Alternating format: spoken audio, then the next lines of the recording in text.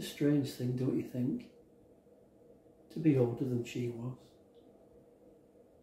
32 years on, and here we are. I wonder what she'd have to say. There is one thing I've always regretted.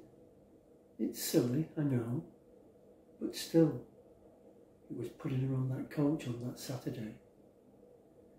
We'd had such a great week, wandering along the Thames, looking around all the university buildings.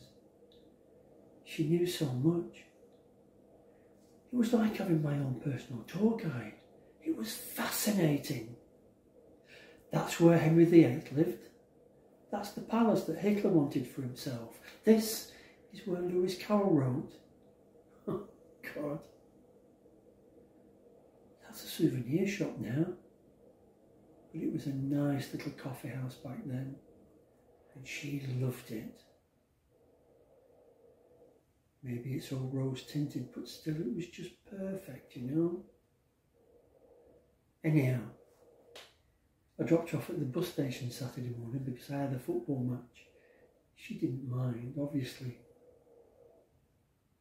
But then 2 days later, and I know it's daft,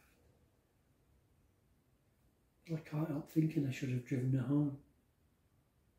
I have ever since. We'd spent this whole wonderful week together, and now I can't help but think we could have had a couple more hours. I played one of the best games of my life too. She'd think I was being silly. She wouldn't want me carrying that around, and I know, oh, and I know, that if I was in her shoes, she'd be thinking exactly the same thing. But you get it. Of course you understand.